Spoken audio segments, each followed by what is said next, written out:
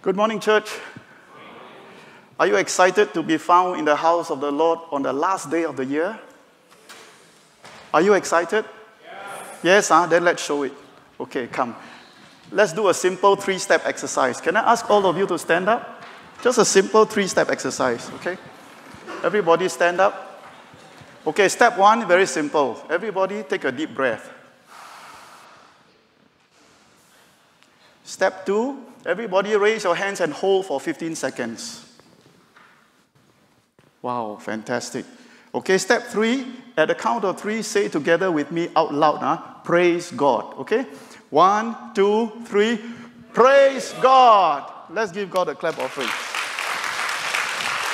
Please be seated. So in case you think that praising God with lifted hands is very difficult, that's how you do it. Just 3 steps. Okay? Let's go to God in prayer.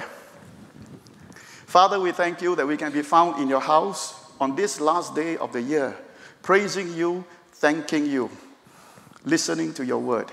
We ask, oh God, that you tune us. Holy Spirit, tune our ears, tune our hearts to you, incline our hearts to the Father, and help us to receive, Lord, your love, and to respond with gratitude and thanksgiving in our hearts. We ask this in Jesus' name.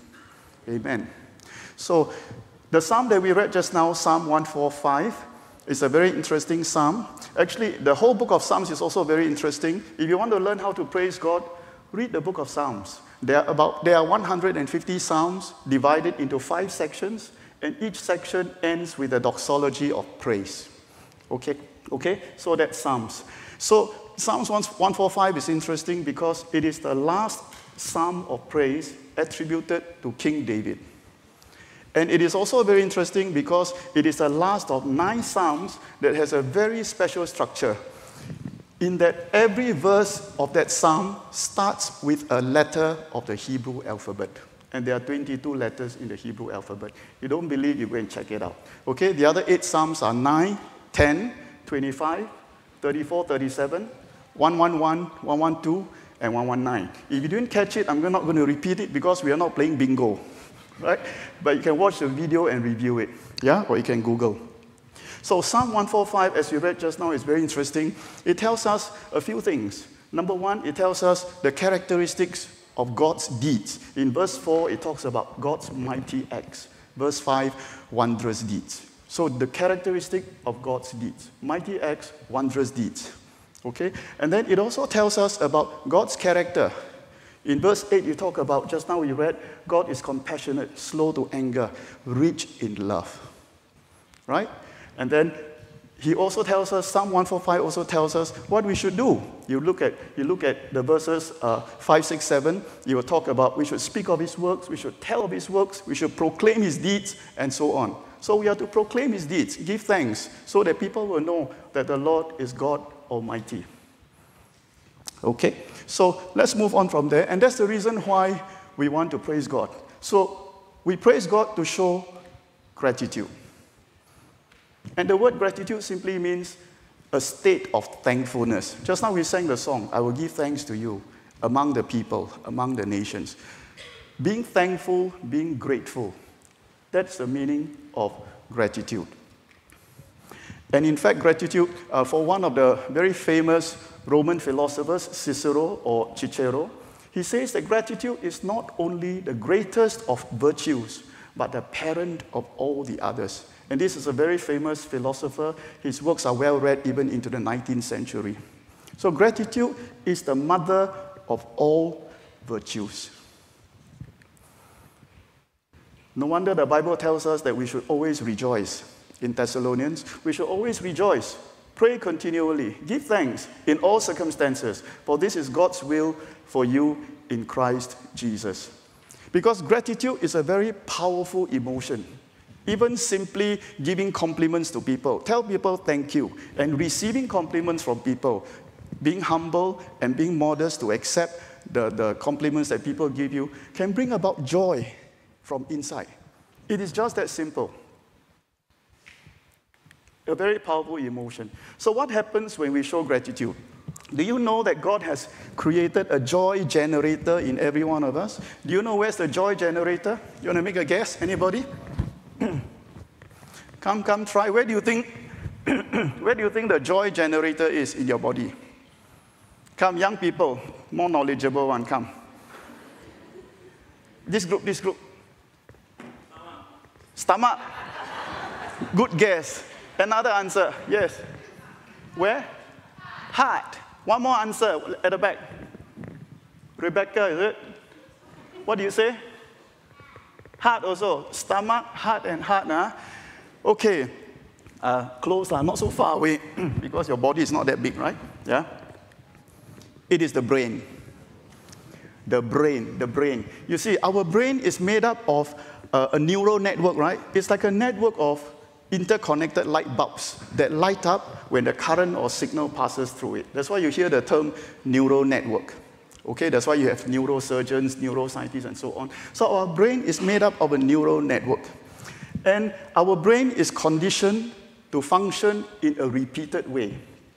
So, if you keep thinking of negative things, you are subconsciously wiring your brain to only process negative information. Conversely, if you think of positive things, you are wiring your brain to subconsciously process positive things. Interesting, right? We are not talking about faking the feeling. Huh? We're just talking about selectively choosing what is positive and focusing on it. Right? And in fact, when we show gratitude, research over the last 20 years especially has accelerated regarding how gratitude impacts our body, our mental health, and so on. And it has proven beyond doubt that the benefits of practicing gratitude are these. It reduces your stress, it improves your SIM, that's my own acronym, sleep, immunity, and your mood. Sleep, immunity, and your mood. It actually increases these things in our lives and improves the overall mental health. So in fact, they did an experiment. They asked one group of people for 3 weeks, every day for 3 weeks, write a letter of gratitude. You may or may not send it to someone, but just write something. Write a note or letter of gratitude every day for 3 weeks. Something positive, right? The second group, they asked them every day for 3 weeks, write something negative, something that irritates you, something that angers you. And the third group was neutral. At the end of 3 weeks, they found that the first group that were writing positive things every day, they showed better scores in their mental health. Their sleep improved, and so on. And what's interesting is that 4 months later, when they checked on the group again, the first group still registered the same scores or even better. So this suggested that the impact of gratitude on us is not only lasting, but it also increases over time. Isn't that wonderful? Okay? So, how does it happen? I'm not a scientist, so I'm like you, I'm a Googler. Yeah, I read about it. Basically, our brain works in this way. When we practice gratitude, something that makes somebody says thank you to you or you show appreciation to somebody, our brain releases two chemicals called serotonin, I hope I pronounced it correctly, serotonin and dopamine. And these two chemicals are responsible for our emotions. And these two, I like to call it the happy chemicals. When these two happy chemicals are released, they're like neurotransmitters. Remember, the brain is a neural network. It transmits information and tells everybody, hey, let's be happy. And that's why you become happy, and that's why it releases you from toxic emotions. Okay? So that's why God has given us a joy generator in our brain. And research has shown that the regions of our brain, when we practice gratitude, those regions in our brain that affects and supports social interaction and interpersonal relationships actually increases. That's how God has made us. So, if you want joy, don't look around. Start being thankful. Start showing gratitude, not only to God, but also to the people around you.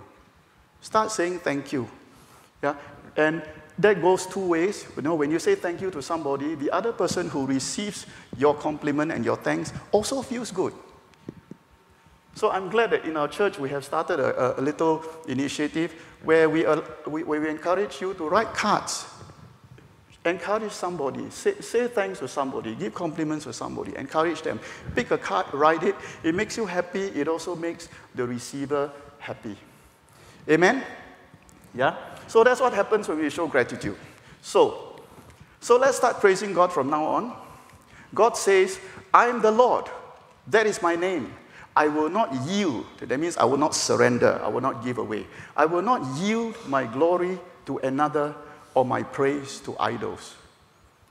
God says, I will not surrender my glory to another. If you want to praise, you praise God.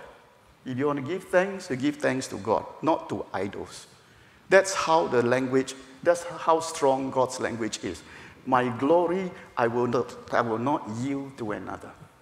Let's remember that.